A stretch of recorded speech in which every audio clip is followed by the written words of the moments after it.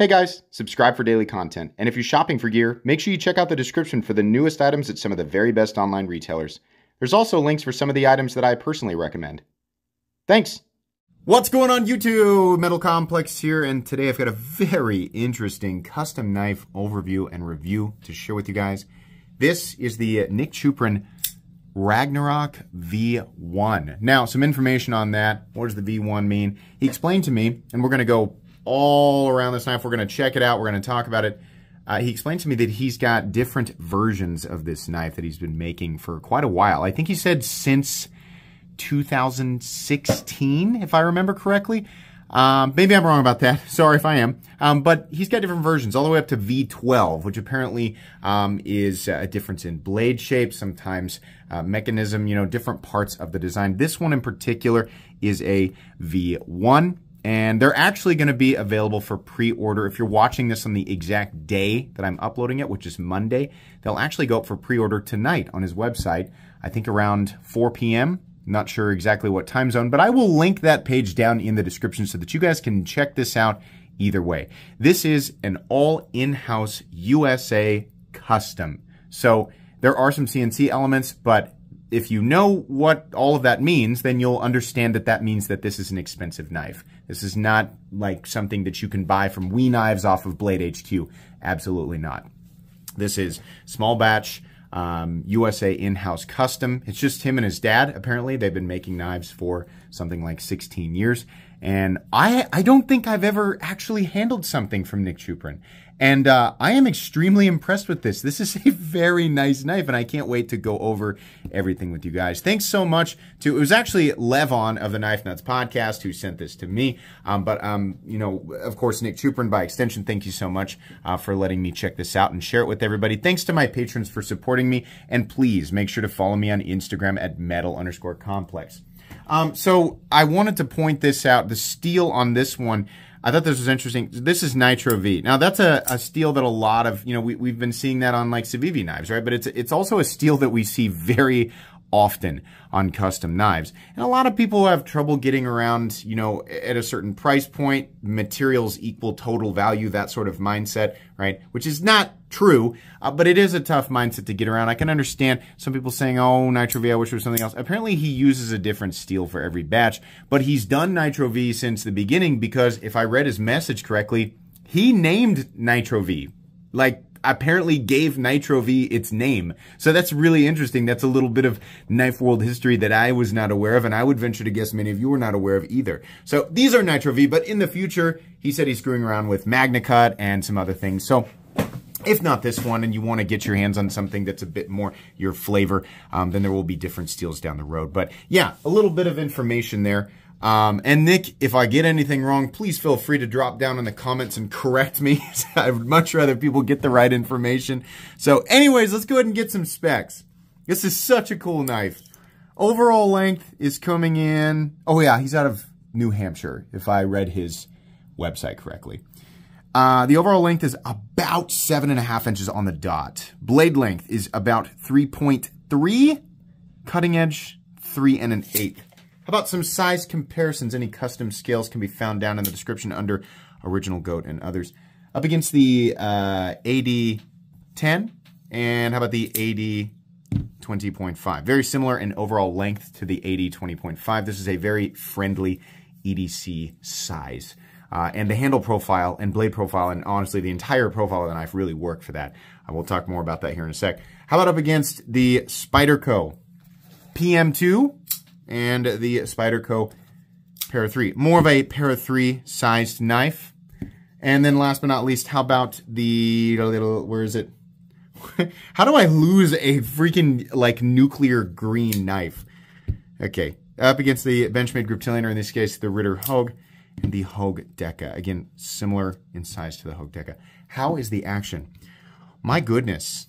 My goodness, this action is very, very good. This is an incredibly controlled... Look at that! That's such a nice controlled action. I don't like a guillotine action, right?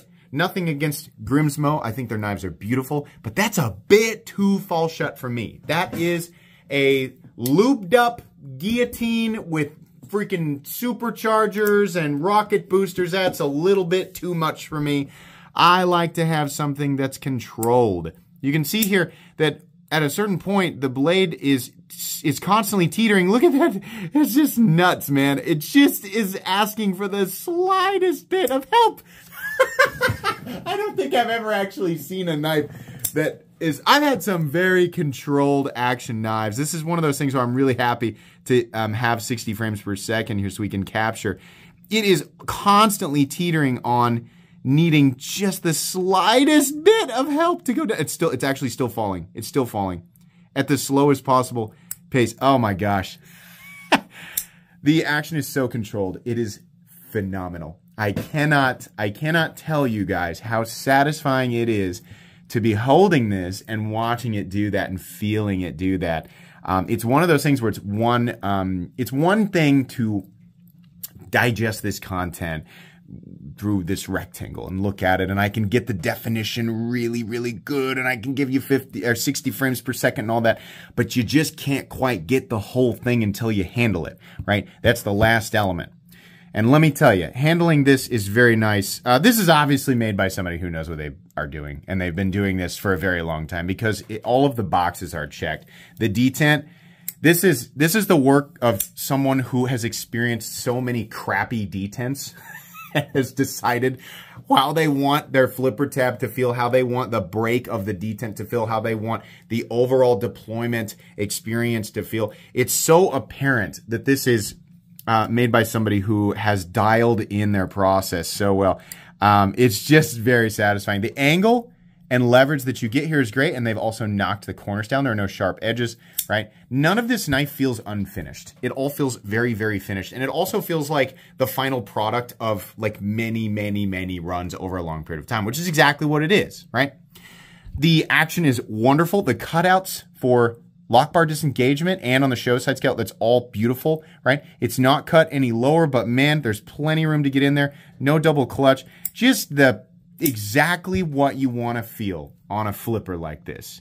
If you're going to pay this much money for a knife like this, this has exactly the action that you want it to have. That's going to be the first thing that we judge these expensive USA-made small shop, you know, knives on. That's the first thing we're going to judge it on is the action. And man, the action is awesome. So if that's all you were worried about, yeah, there you go. You don't need to watch the rest, because let me tell you, I'm going to give you a preview of the rest of the review. I'm going to say a lot of nice things about this. This is a really, really good knife. So anyways, action, superb, A+, S tier, very, very good. Let's go ahead and do carry profile. Thickness up against the Spyderco Para 3. This is another area where this knife shines. It's actually a size that is a joy to carry, right? Without feeling dainty or small or, you know, too delicate to be worthy of the price tag, right? Now, it's about the same thickness as the Para 3, perhaps a hair thicker, maybe a hair thicker. Not even, no. No, it's just my eyes maybe getting thrown off. Let's do length and height up against the PM2 and Para 3. Lengthwise, it's about the same overall length as the Para 3. Height-wise, not quite as tall, even including that flipper tab. Nowhere near the size of the PM2. Just a really good size. How about weight? So we are looking at some beautiful titanium scales. These are solid titanium. They didn't mill them out. I kind of like the weight on this. It's a little bit heavier than what you might expect for a knife of this size, but it feels good. It's kind of that inexplicable, you know, weight equals quality feeling, even though we know as knife people that that's not true, but it's here and you can feel it and it feels nice. Look at this pattern on the tie. God, and that pivot is so awesome. Oh my gosh. My favorite detail, I think, is how we have shadow boxed the tie with the tie underneath. And it's all the same tie. They've just milled this line out so perfectly that it looks, I mean, look at the chamfering. There's so many bevels, right? Bevel, and then there's a little bit of flat, and there's another bevel, and then that's flat right here. It just looks nice. And then with this sort of sunburst or starburst pattern that all culminates at the pivot, which is almost like the sun, but a gear. It's like a gear sun. I love it. I love the whole look of this. It's really great. Yeah, let's go ahead and weigh it. So the weight on this guy, the Ragnarok, once again, a V1. I'm going to show you guys a card here in a second. Honestly, not even that heavy. No, I thought this was going to be closer to 5. It's 4.3 ounces. I just don't know how to judge weight. 4.3 ounces. I think we have a little bit of weight in the, boy, you know what though? It's pretty balanced. Wow. This whole knife is just throwing me off. Man, this is, this is such a nice knife. Let's go ahead and do let's do a hardware check. I'm gonna get out my tools. As per usual, my tools are very inexpensive and very recommendable. You can find them right down in the section of my description that talks about the tools I use on this channel. We have some big heads here. I think they gotta be at least T10. At least. Boy, that's even bigger. Oh, you're pushing all the right buttons here. This is what I like to see. I bet that there's a T15. Oh, it is. Oh, I love that. I love that. Is the body screw also? The body screw is going to be a little bit smaller. Maybe the body screw is going to be a T10. Let's try. Unless I just didn't quite get the head of that in there. But no, that's okay. So that's a T10. So we have T10 body screws and a T15 pivot. And look at this. Look at this. Look at this. We have a hidden screw underneath. Of course, that also looks to be a fairly large size, but really the look at this part is these screws are the only two frame screws, and they go through the backspacer and into the titanium on the other side without coming all the way through. So number one, we have a beautiful show side aesthetic. This is very, very nice. And number two, the number of fasteners to relieve this knife of itself.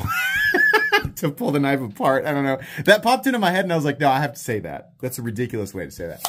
The number of screws required to, take this knife apart, to take it down, is so minimal. It's unbelievably minimal. I love this. We have huge screws. Very easy maintenance. That's what you want with a knife like this. You don't want to have too many screws. You don't want to be locked out of it. Yeah, this is great. I love it. Okay. Blade stock thickness. Let's do that here real quick. Blade stock thickness. Why are you not turning on? There we go. Blade stock thickness is 150 thousandths. It's about what I expect. It's a little bit on the thicker side for a knife like this, but I don't care. I like this. This has like a nice durable weight and robustness to it without being this huge honking crazy overbuilt thing that is just too big to cut and to carry. No, very nice. God, so good. Okay, we've done that. We've weighed it. We've done the hardware. So let's talk about the knife itself. So ergonomically, wow, this is gorgeous. And it's not that there's anything different being done here with it. Like we have lines that are, they're knife lines, right? I mean, there's a reason that we see so many knives with similar lines is because the lines work, right? But the personality here, the Nick Chuprin-ness, is in the detail and the execution, right? So these ergonomic lines work very well. It's a very ergonomic knife, and the edges, he has made sure there's not a sharp edge on this knife except for obviously the cutting edge, right? Sorry to those of you who are looking for an easy joke. You're gonna have to jump a little higher for that fruit. But yeah, all the edges are very nicely knocked down, so we don't have any unnecessary pokiness anywhere. When you squeeze this knife, you're just holding it, right? Kind of normal. Either way, everything is very, very nice to the touch. Everything just feels so polished and so well paid attention to. I can't stand it when edges feel like they got it off the machine and they're like, yeah, you know what? That 90-degree angle works, right? Let's put a shaving edge on that 90-degree angle and just leave it like that. Obviously, that's not what we have here. We don't have any sharp edges anywhere that they're not supposed to be. The pocket clip is simple, but it works very well, and it's exactly the style I like to see for a milled clip, right? It's got the edges knocked in here, and then we have the blue contrasting with just like the tumbled raw titanium. Really, really nice. Really nice. And it matches with the clip, matches with the frame perfectly. I wish that this screw was back, and so we could move the clip up just a little bit. But at least this wasn't done to accommodate for a lanyard hole, because who cares, right? The clip depth is still about medium, and that's fine. You have a little bit sticking up out of your pocket. Look at this area here. Look at this. Bevel, bevel, flat, bevel, flat, bevel, bevel, right? This is the most interesting, simple backspacer design that I have ever seen. All of these different edges, right? The different blues and titaniums and the light reflecting on all of these different surfaces, these different angles of surfaces. It's so nice looking. These little details really just blow me away. God, it's so nice. I love that. I don't like it when knives are like, yeah, I get it. You know, it's made, they're small batch, they're made in the USA, they're expensive to make, right? It's way more expensive than the Chinese equivalent. It just is, right? And there's for people wondering, like, why would you spend that much money when you could go buy the Chinese equivalent for way less? It's because this is made in the United States by, in this case, 2 gentlemen who have been making knives for a long time and don't have the ability to mass produce things. It's because there is such an amazing attention to detail. It's because it's not as easy to get. There's pride of exclusivity, pride of ownership, right? Pride in country of origin. And if you still don't understand that, you don't have to, because the market for this stuff is very, very healthy and will continue to exist with or without the permission or understanding of everybody else. And I'm not trying to be insulting, but there's a large number of people, and as my channel grows, that number gets larger and larger and larger. There's so many people who are just like, I don't get it. You don't have to. But this has existed for a very, very long time, right? I get much more excited about stuff like this than, if We comes out with a new integral next month. Cool, but it's not the same thing, right? This is way more impressive. What it takes to create this, to me, is way more impressive. And to many of you. Not all of you, but many of you. But yeah, it's just really nice, that's what I'm trying to say there. I really like how we have the machining line still on the blade. Truth be told, while you're cutting, this actually will slow you down just a little bit, but I gotta be real. I don't care. If it does, or, if it's like a trap for debris while you're cutting, I honestly don't care, because I just think it looks awesome. It looks so good. And I like how this is kind of darker, and then we have this more, satin flat right here. We have the logo right there. We, of course, have a nice mirror edge on that, or a nice polished edge on it. Looks like Levon's been using this a bit. That's fine. He didn't bother to wipe it off before he sent it to me. That's also fine. A little harpoon notch back here. This is a Tanto. We have a straight edge, and then this edge out here actually has some curvature to it, but everything is perfect. We don't have a wider bevel down here, and then I'm going to imagine this is sharpened by hand, and it's really impressive because look how perfect that bevel is, right? We don't have the goofiness, the wonkiness, right, that you sometimes get with small shop custom makers, right? Not coming down on anybody for that, but this is, again, the work of somebody who really knows exactly what they're doing. Pivot is the same on both sides. Really, really interesting. I'll give you guys another close-up look at that. That's just a lot of extra detail. I love the lip and ring around the outside of that. I love how, all of these lines sort of culminate in the same spot, and that blue to silver continues in there. I'm going to guess you obviously have maybe different milling patterns, maybe different anodizing patterns. I'm sure that is absolutely the case. So you probably have, many choices.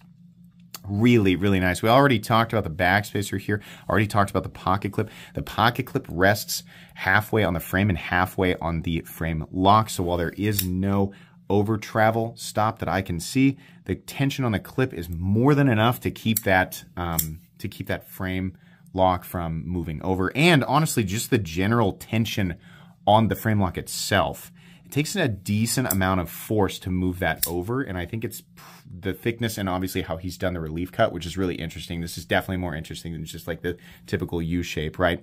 So it's nice. You can see the detent ball in there. And you know what? I want to look real quick.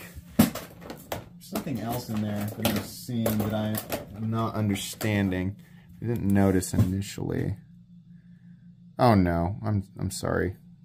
There's nothing else weird going on in there. But the detent ball, you can see the lock up here, right? Really good geometry. It is looking like it's really early, but I can tell you it is completely solid with absolutely no movement and not a hint of lock stick. That is just about as perfect as you could possibly ask for when it comes to frame lock geometry. Really, really cool. And as far as I can tell here, now I didn't get this detail from him, but I was looking at this and I've concluded if there are bearings in there, then they are deep, deep underneath there. But it looks like phosphor bronze. It just feels a lot like bearings.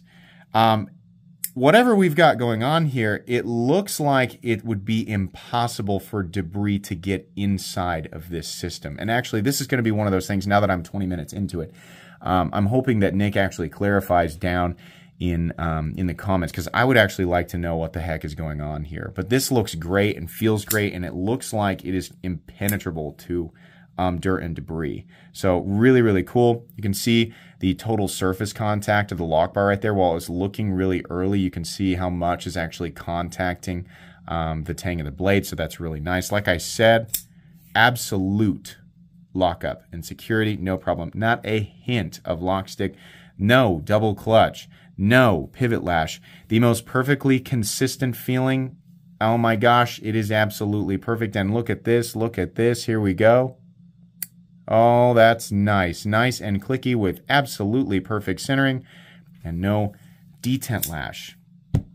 This is a really nice USA custom knife. These start at $740. Now, that's a lot of money, and I know I can hear all the gasps and the, oh, but I think people who know the actual, you know, the people who this is actually for, because these knives are not built for everybody. It's just not the case.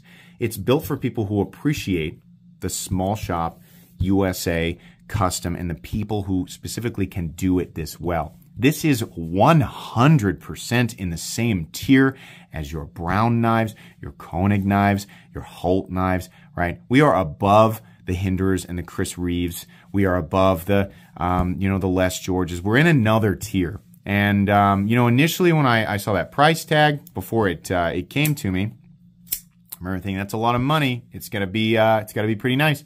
Wow, yeah, pass with flying colors. And I mean, I don't mean I'm passing on the knife. I'm saying this knife gets an absolute pass. Now, I think people are gonna be like, I want something better than Nitro V for that money, and that's fine because he works with other steels, right? So if not this batch, then you can get what you want. But is it worth $740 to the people who specifically want this type of craftsmanship, this type of product, and where it's made and how it's made is very, very important to them? Absolutely.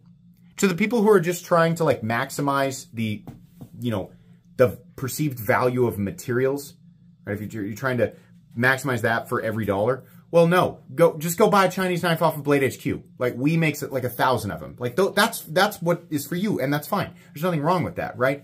But we can't sit and pretend that this should be the same price. Absolutely not. This costs an enormous amount of money and time to do, right? I had a discussion with this guy who was like, well, his business costs and the costs of maintaining his machine. I'm not saying Nick Chuprin, but just anybody. Because I was saying, well, you're not factoring in anything else. You're just factoring in materials and, you know, the time it takes to make it. You know, that's not the total cost. So you got to factor in the cost of his business, right?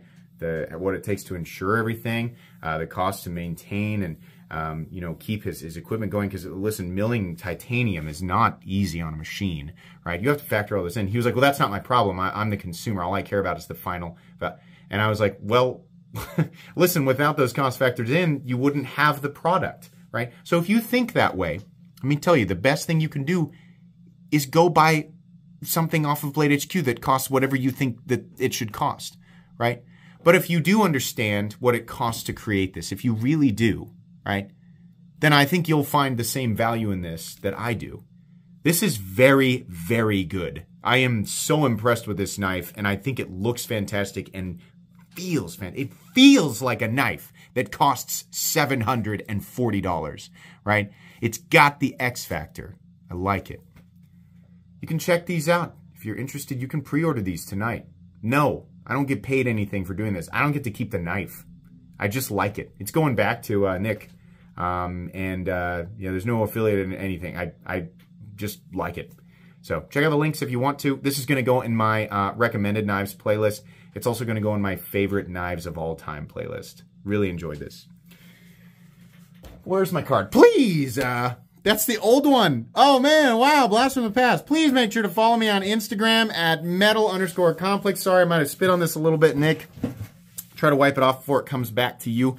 If you enjoyed this video, leave a like. If you'd like to check out my other content, I do, of course, have lots of videos of knives that are either expensive or inexpensive that I do or don't like, so check those out. And if you enjoy all my content, go ahead and click on that Metal Complex logo right there and subscribe because there's definitely more coming. Thanks again for watching, everybody, and have a great day.